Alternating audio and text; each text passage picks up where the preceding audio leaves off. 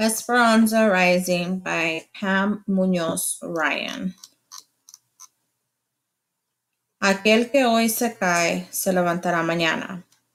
He who falls today may rise tomorrow. Es más rico el rico cuando empobrece que el pobre cuando enriquece.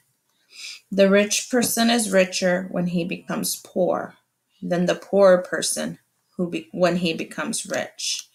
Those are Mexican proverbs. All right, first chapter, Aguascalientes, Mexico, 1924. Our land is alive, Esperanza, said Papa, taking her small hand as they walked through the gentle slopes of the vineyard. Leafy green vines draped the arbors, and the grapes were ready to drop. Esperanza was 6 years old and loved to walk with her papa through the winding rows, gazing up at him and watching his eyes dance with love for the land. This whole valley breathes and lives, he said, sweeping his arm toward the distant mountains that guarded them. It gives us the grapes, and then they welcome us. He gently touched a wild tendril that reached into the row, as if it had been waiting to shake his hand.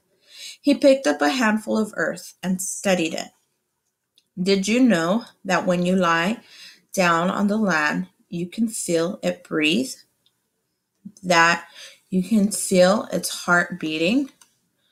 Papi, I want to feel it, she said. Come. They walked to the end of the row where the incline of the land formed a grassy swell. Papa lay down on his stomach and looked up at her, patting the ground next to him. Esperanza smoothed her dress and knelt down. Then, like a caterpillar, she slowly inched flat next to him, their faces looking at each other. The warm sun pressed on one of Esperanza's cheeks, and the warm earth on the other. She giggled. Shh, he said. You can only feel the earth's heartbeat when you are still and quiet. She swallowed her laughter and after a moment said, I can't hear it, papi. Aguántate tantito y la fruta caerá en tu mano, he said. Wait a little while and the fruit will fall into your hand. You must be patient, Esperanza. She waited and lay silent, watching Papa's eyes.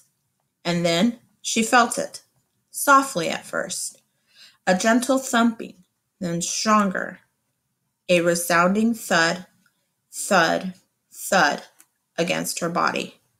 She could hear it too, the beat rushing in her ears. Shoomp, shoomp, shoomp. She stared at Papa, not wanting to say a word, not wanting to lose the sound,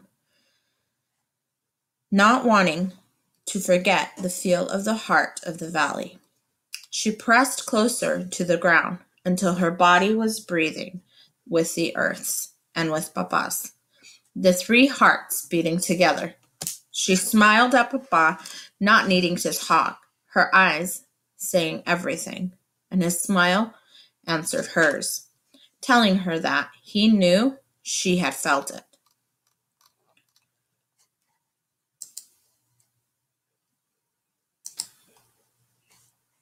Las uvas, grapes. This is 6 years later.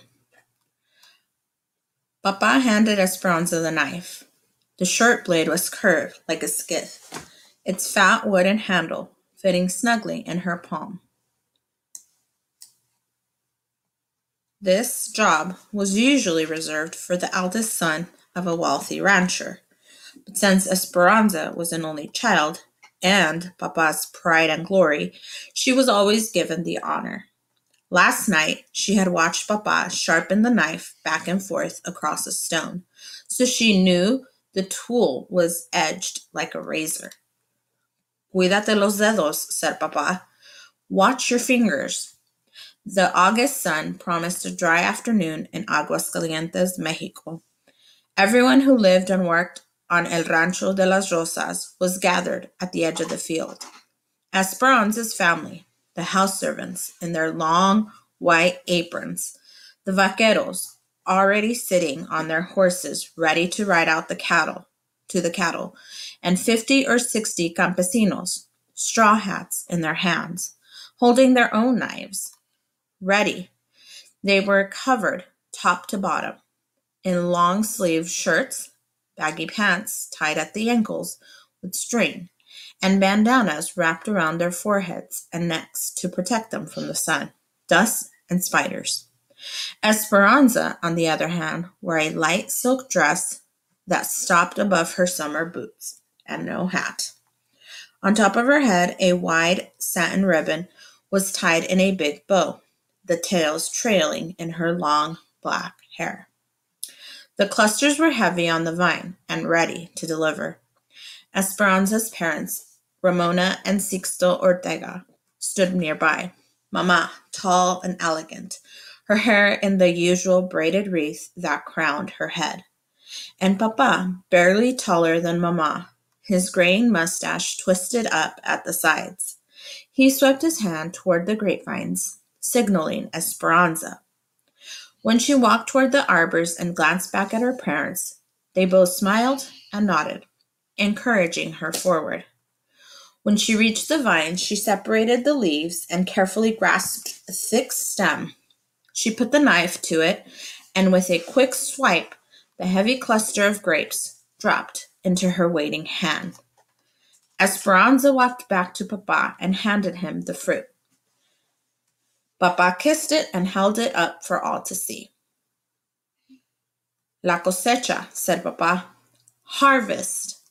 Ole, ole, a cheer echoed around them. The campesinos, the field workers, spread out over the land and began the task of reaping the fields. Esperanza stood between Mama and Papa, with her arms linked to theirs, and admired the activity of the workers. Papi, this is my favorite time of year, she said, watching the brightly colored shirts of the workers slowly moving among the arbors.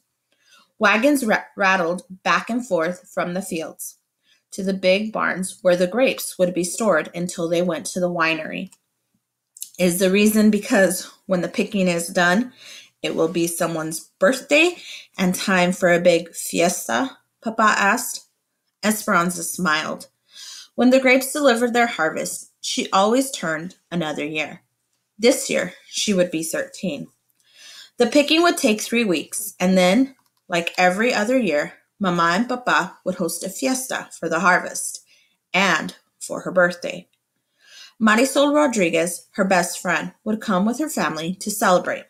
Her father was a fruit rancher, and they lived on their neighboring property. Even though their houses were acres apart, they met every Saturday beneath the holm oak on a rise between the two ranches.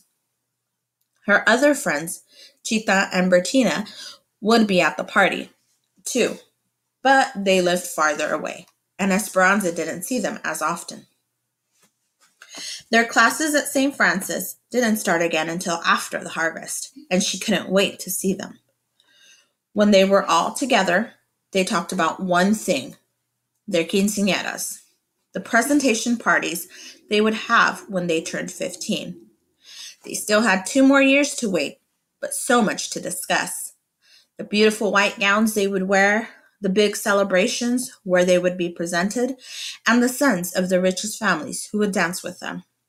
After their quinceañeras, they would be old enough to be courted, marry, and become las patronas, the heads of their households, rising to the positions of their mothers before them.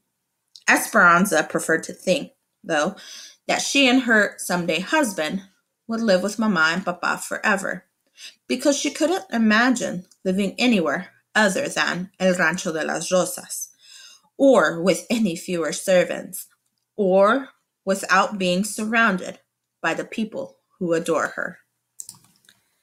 It had taken every day of the 3 weeks to put the harvest to bed, and now everyone anticipated the celebration. Esperanza remembered Mama's instructions as she gathered roses from Papa's garden. Tomorrow, bouquets of roses and baskets of grapes on every table. Papa had promised to meet her in the garden, and he never disappointed her. She bent over to pick a red bloom, fully opened, and pricked her finger on a vicious thorn. Big pearls of blood pulsed from the tip of her thumb, and she automatically thought, bad luck. She quickly wrapped her hand in the corner of her apron and dismissed the premonition. Then she cautiously clipped the blown rose that had wounded her. Looking toward the horizon, she saw that the last of the sun disappear behind the Sierra Madre. Darkness would settle quickly, and a feeling of uneasiness and worry nagged at her. Where was Papa? He had left early that morning with the vaqueros to work the cattle, and he was always home before sundown, dusty from the mesquite grasslands, stamping his feet on the patio to get rid of the crusty dirt on his boots. Sometimes he even brought beef jerky that the cattleman had made, but Esperanza always had to find it, searching his shirt pockets while he hugged her. Tomorrow was her birthday, and she knew that she would be serenaded at sunrise, and Papa and the men who lived on the ranch would congregate below her window, their rich, sweet voices singing Las Mañanitas, the birthday song. She would run to her window and wave kisses to Papa and the others. Then downstairs she would open her gifts. She knew there would be a porcelain doll from Papa. He had given her one every year since she was born, and Mama would give her something she had made. Linens, camisoles, or blouses embroidered with her beautiful needlework. The linens always went into the trunk at the end of her bed for algún día, for someday. Esperanza's thumb would not stop bleeding. She picked up the basket of roses and hurried from the garden, stopping on the patio to rinse her hand in the stone fountain. As the water soothed her, she looked through the massive wooden gates that opened onto thousands of acres of Papa's land. Esperanza strained her eyes to see a dust cloud. That meant riders were near, and that Papa was finally home. But she saw nothing. In the dusky light, she walked around the courtyard to the back of the large adobe and wooden house. There she found Mama searching the horizon too. Mama, my finger. An angry thorn stabbed me, she said. Esperanza said. Bad luck, said Mama, confirming the superstition. But she half smiled. They both knew that bad luck could mean nothing more than dropping a pan of water or breaking an egg. Mama put her arms around Esperanza's waist, and both sets of eyes swept over the corrals, stables, and servants' quarters that sprawled in the distance. Esperanza was almost as tall as Mama, and everyone said she would someday look just like her beautiful mother. Sometimes when Esperanza twisted her hair on top of her head and looked in the mirror, she could see that it was almost true. There was the same black hair, wavy and thick, same dark lashes and fair, creamy skin. But it wasn't precisely Mama's face, because Papa's eyes were there too, shaped like fat, brown almonds. He is just a little late, said Mama, and part of Esperanza's mind believed her, but the other part scolded him. Mama, the neighbors warned him just last night about bandits. Mama nodded and bit the corner of her lip in worry. They both knew that even though it was 1930 and the revolution in Mexico had been over for 10 years, there was still resentment against large landowners. Change has not come fast enough, Esperanza. The wealthy still own most of the land, while some of the poor have not even a garden plot. There are cattle grazing on the big ranches, yet some peasants are forced to eat cats. Papa is sympathetic and has given land to many of his workers. The people know that. But Mama, do the bandits know that? I hope so, said Mama quietly. I have already sent Alfonso and Miguel to look for him. Let's wait inside. Tea was ready in Papa's study, and so was Abuelita. Come, mi nieta, my granddaughter, said Abuelita, holding up yarn and crochet hooks. I am starting a new blanket and will teach you the zigzag. Esperanza's grandmother, whom everyone called Abuelita, lived with him and was a smaller, older, more wrinkled version of Mama. She looked very distinguished, wearing a respectable black dress, the same gold hoops she wore in her ears every day, and her white hair pulled back into a bun at the nape of her neck. But Esperanza loved her more for her capricious ways than for her propriety. Abuelita might host a group of ladies for a formal tea in the afternoon. Then, after they had gone, be found wandering barefoot in the grapes, with a book in her hand, quoting poetry to the birds. Although some things were always the same with Abuelita, a lace-edged handkerchief peeking out from beneath the sleeve of her dress, others were surprising. A flower in her hair, a beautiful stone in her pocket, or a philosophical saying salted into her conversation. When Abuelita walked into a room, everyone scrambled to make her comfortable. Even Papa would give up his chair for her. Esperanza complained. Must we always crochet to take our minds off worry? She sat next to her grandmother anyway, smelling her ever-present aroma of garlic, face powder, and peppermint. What happened to your finger? Asked Abuelita. A big thorn, said Esperanza. Abuelita nodded and said thoughtfully, No hay rosa sin espinas. There is no rose without thorns. Esperanza smiled, knowing that Abuelita wasn't talking about flowers at all, but that there was no life without difficulties. She watched the silver crochet needle dance back and forth in her grandmother's hand.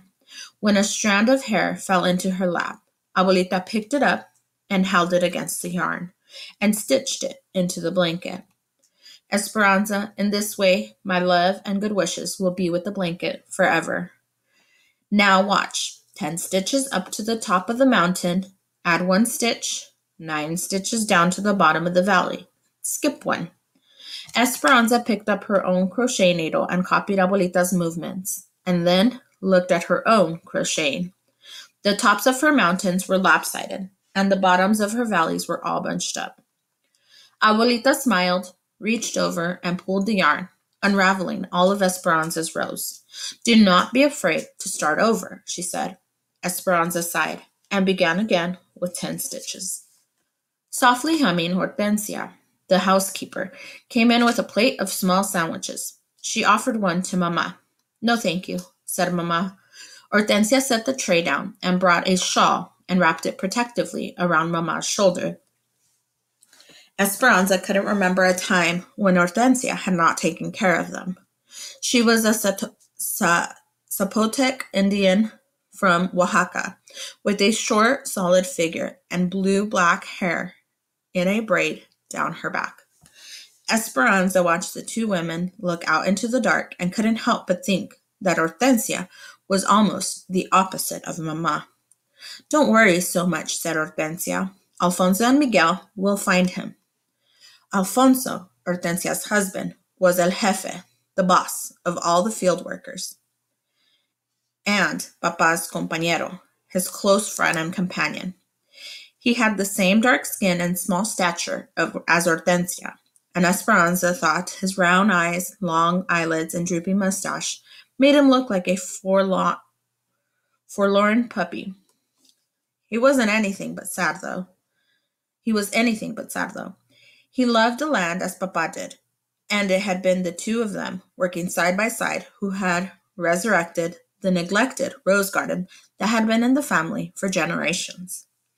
Alfonso's brother worked in the United States, so Alfonso always talked about going there someday, but he stayed in Mexico because of his attachment to Papa and El Rancho de las Rosas.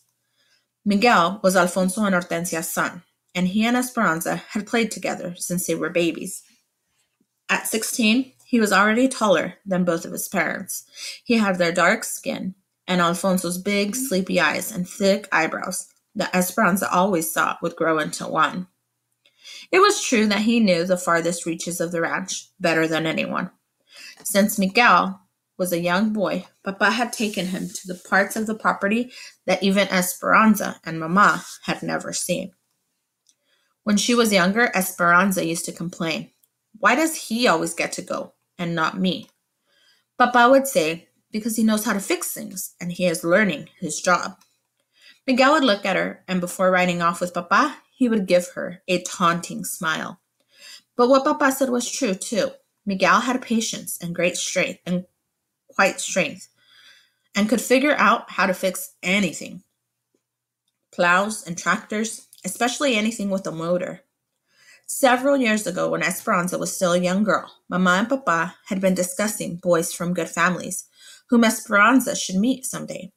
She couldn't imagine being matched with someone she had never met, so she announced, "I am going to marry Miguel." Mama had laughed at her and said, "You will feel differently as you get older." "No, I won't," Esperanza had said stubbornly. But now that she was a young woman, she understood that Miguel was a housekeeper's son, and she was a ranch owner's daughter, and between them ran a deep river. Esperanza stood on one side, and Miguel stood on the other, and the river could never be crossed. In a moment of self-importance, Esperanza had told all of this to Miguel. Since then, he had only spoken a few words to her. When their paths crossed, he nodded and said politely, "Mi reina," my queen, but nothing more. There was no teasing or laughing or talking about every little thing. Esperanza pretended not to care, though she secretly wished she had never told Miguel about the river. Distracted, Mama paced at the window, each step making a hollow, tapping sound on the tile floor. Hortensia lit the lamps. The minutes passed into hours. "I hear riders," said Mama, and she ran for the door. But it was only Tío Luis and Tío Marco, Papa's older stepbrothers. Tío Luis was the bank president, and Tío Marco was the mayor of the town. Esperanza didn't care how important they were, because she did not like them. They were serious and gloomy and always held their chins too high. Tío Luis was the eldest, and Tío Marco, who was a few years younger and not as smart, always followed his older brother's lead, like un burro, a donkey. Even though Tío Marco was a lawyer, he did everything Tío Luis told him to do. They were both tall and skinny, with tiny mustaches and white beards on just the tips of their chins. Esperanza could tell that Mama didn't like them either. But she was always polite because they were Papa's family. Mama had even hosted parties for Tío Marco when he ran for mayor. Neither had ever married, and Papa said it was because they loved money and power more than people. Esperanza thought it was because they looked like two underfed billy goats. "Ramona," said Tío Luis, "we may have bad news. One of the vaqueros brought this to us." He handed Papa's silver belt buckle, the only one of its kind, engraved with the brand of the ranch.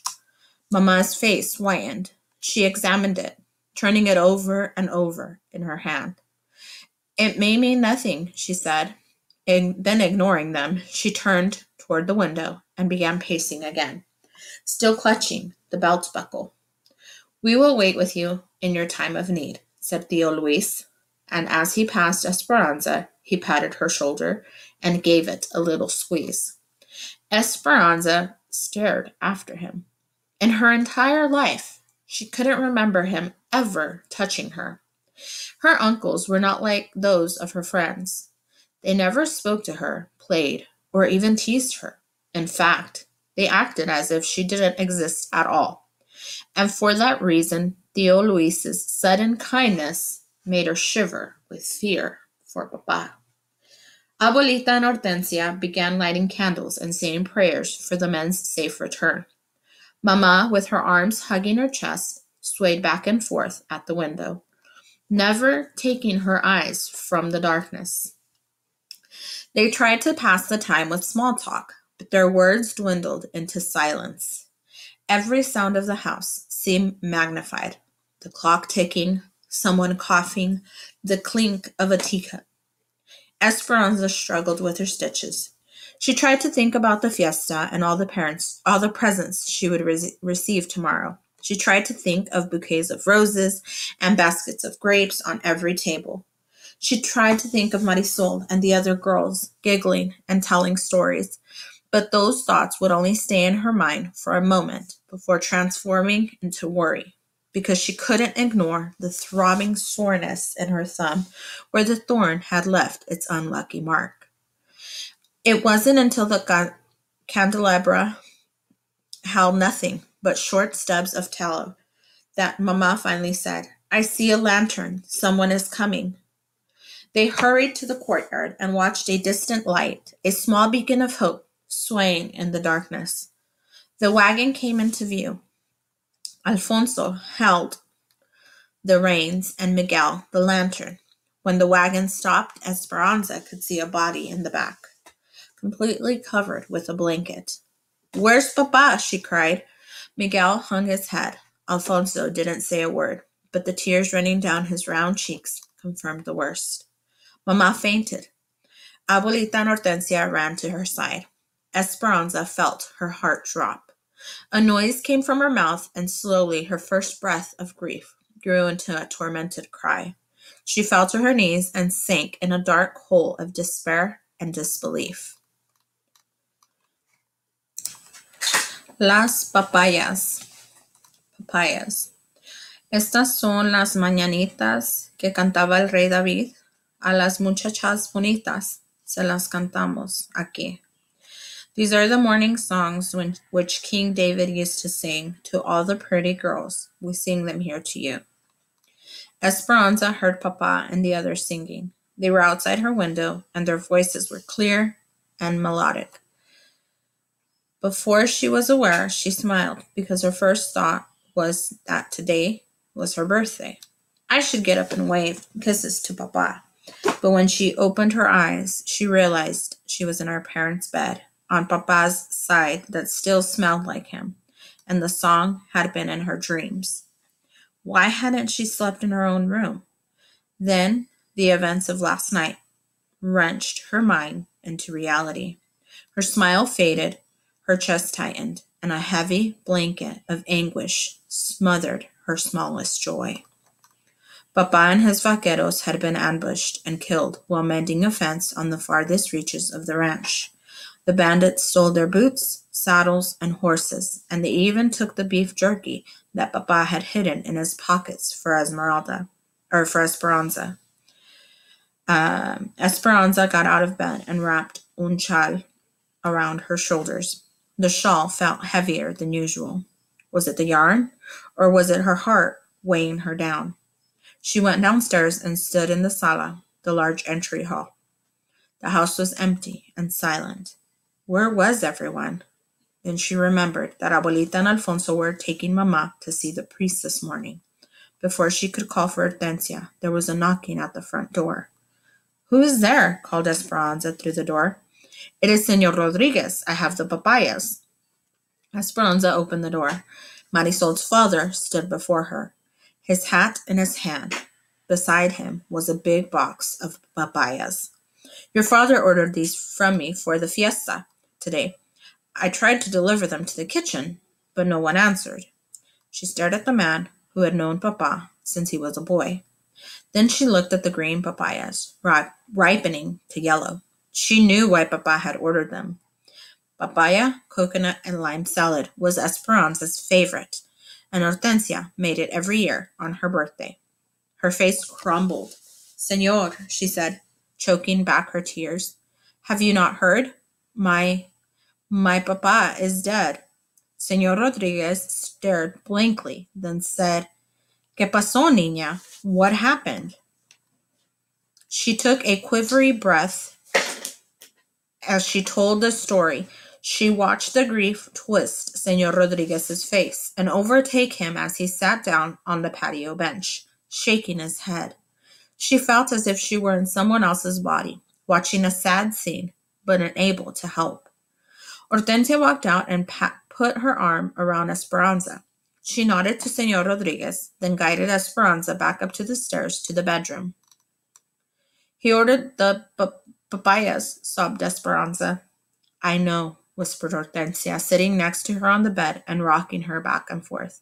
"I know." The rosaries, masses, and funeral lasted 3 days. People whom Esperanza had never seen before came to the ranch to pay their respects. They brought enough food to feed 10 families every day, and so many flowers that the overwhelming fragrance gave them all headaches, and Hortensia finally put the bouquets outside. Marisol came with Senora and Senora Rodriguez several times. In front of the adults, Esperanza modeled Mama's refined manners, accepting Marisol's condolences. But as soon as they could, the two girls excused themselves and went to Esperanza's room, where they sat on her bed, held hands, and wept as one. The house was full of visitors and their polite murmurings during the day. Mama was cordial and attentive to everyone, as if entertaining them gave her purpose. At night, though, the house was emptied. The room seemed too big without Papa's voice to fill them, and the echoes of their footsteps deepened their sadness. Abuelita sat by Mama's bed every night and stroked her head until she slept. Then she would come around to the other side and do the same for Esperanza. But soon after, Esperanza often woke to Mama's soft crying, or Mama woke to hers, and then they held each other without letting go until morning. Esperanza avoided opening her birthday gifts. Every time she looked at the packages, they reminded her of the happy fiesta she was supposed to have. One morning, Mama finally insisted, saying Papa would have wanted it. Abuelita handed Esperanza each gift, and Esperanza methodically opened them and laid them back on the table. A white purse for Sundays with the rosary inside from Marisol, a rope of blue beads from Chita, the book Don Quixote from Abuelita, a beautiful embroidered dresser scarf from Mama for some day. Finally, she opened the box she knew was the doll. She couldn't help thinking it was the last thing Papa would ever give her. Hands trembling, she lifted the lid and looked inside the box. The doll wore a fine white batiste dress and a white lace mantilla over her black hair. Her porcelain face looked wistfully at Esperanza with enormous eyes. "Oh, she looks like an angel," said Abuelita, taking her handkerchief from her sleeve and blotting her eyes. Mama said nothing but reached out and touched the doll's face. Esperanza couldn't talk. Her heart felt so big and hurt so much that it crowded out her voice. She hugged the doll to her chest and walked out of the room, leaving all the other gifts behind.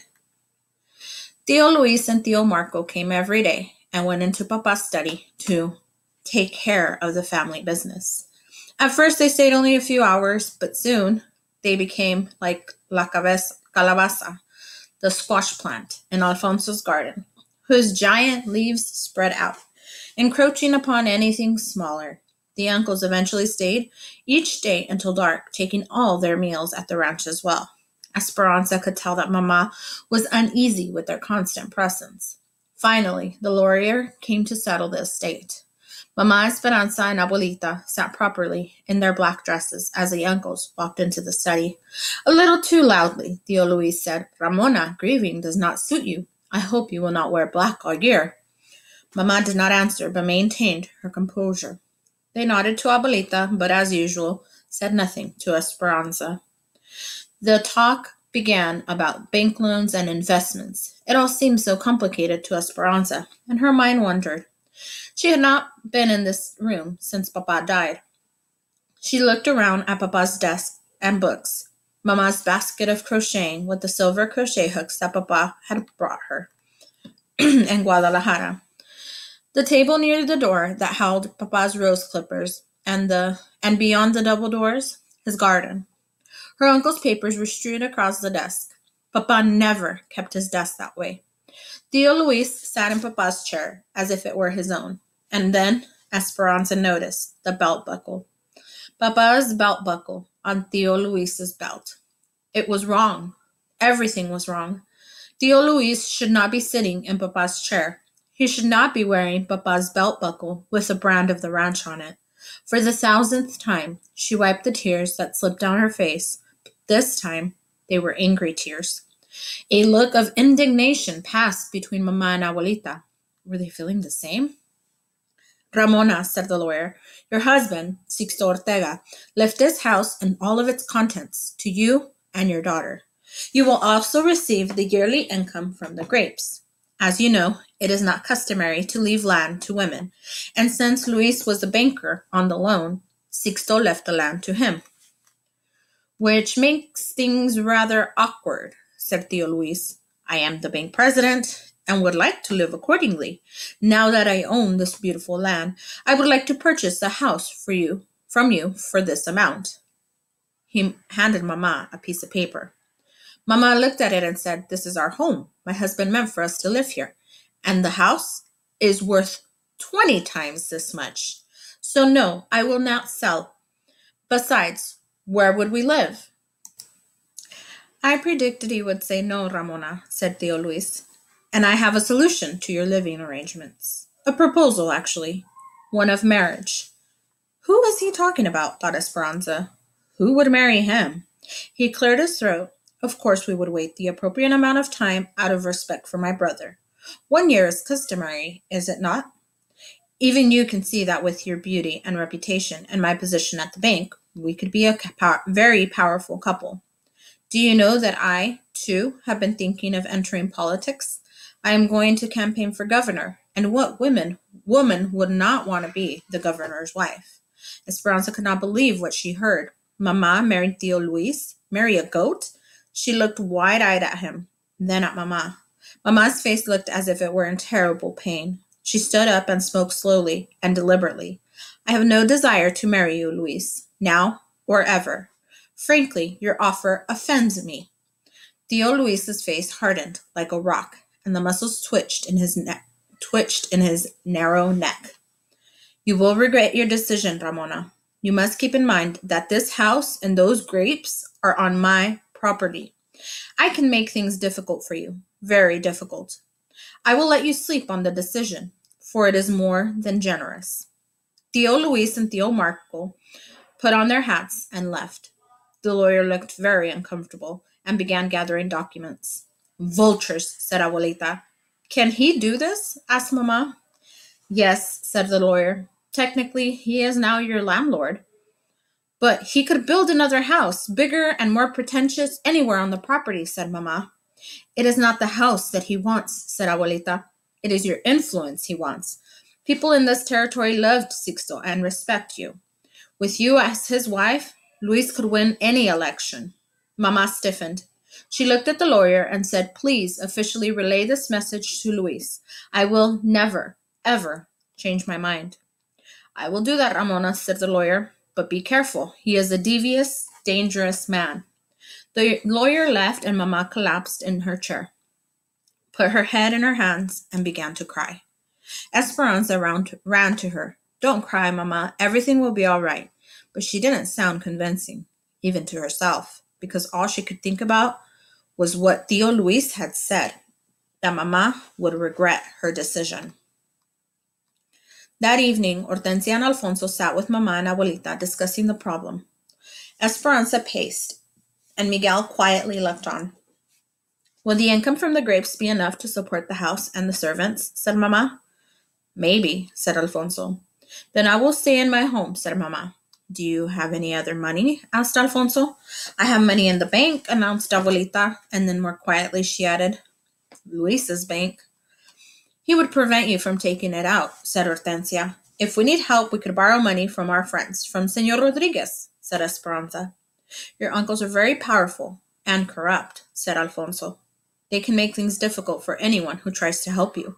Remember, they are the banker and the mayor. The conversation continued to go in circles. Esperanza finally excused herself. She walked out to Papa's garden and sat on a stone bench. Many of the roses had dropped their petals, leaving the stem and the rosehip, the green, grape-like fruit of the rose. Abuelita said the rosehip contained the memories of the roses, and that when you drank tea made from it, you took in all the beauty that the plant had known. These roses have known Papa, she thought. She would ask Hortensia to make rosehip tea tomorrow. Miguel found her in the garden and sat beside her. Since Papa died, he had been polite, but still had not talked to her. Ansa, he said, using her childhood name. Which rose is yours? In recent years, his voice had become a deep throttle. She hadn't realized how much she missed hearing it. The sound brought tears to her eyes, but she quickly blinked them away. She pointed to the miniature pink blooms with delicate stems that climbed up the trellises. And where is mine? Asked Miguel, nudging her like he did when they were younger and told each other everything. Esperanza smiled and pointed to the orange sunburst next to it. They had been young children the day Papa had planted one for each of them. What does it all mean, Miguel? There are rumors in town that Luis intends to take over the ranch one way or another. Now that it seems true, we will probably leave for the United States to work.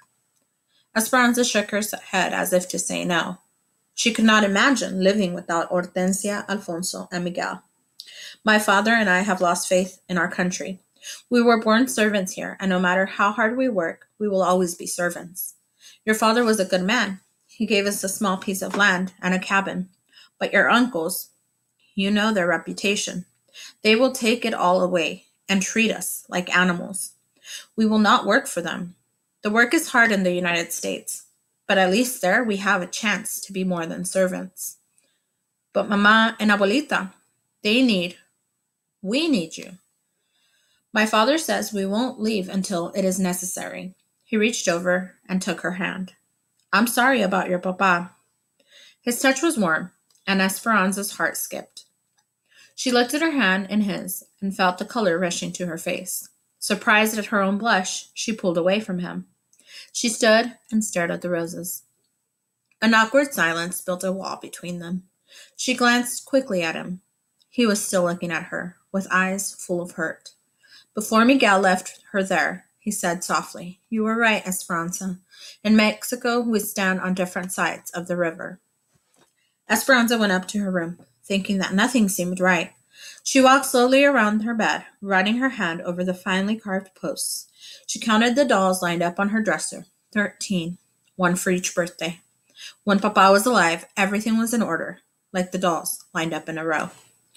She put on a long cotton nightgown with hand-sewn lace, picked up the new doll, and walked to the open window. Looking out over the valley, she wondered where they would go if they had to live somewhere else. They had no other family except Abuelita's sisters, and they were nuns in a convent. I won't ever leave here, she whispered. A sudden breeze carried a familiar, pungent smell. She looked down into the courtyard and saw the wooden box still sitting on the patio. It held the papayas from Senor Rodriguez, the ones that Papa had ordered, that should have been served on her birthday. Their overripe sweetness now pervaded the air with each breath of wind. She crawled into bed beneath the linens edged with lace. Hugging the doll, she tried to sleep, but her thoughts kept returning to Tío Luis. She felt sick at the thought of Mama marrying him. Of course she had told him no. She took a deep breath, still smelling the papayas and Papa's sweet intentions. Why did Papa have to die? Why did he leave me and Mama? She closed her eyes tight and did what she tried to do each night. She tried to find the dream, the one where Papa was singing the birthday song.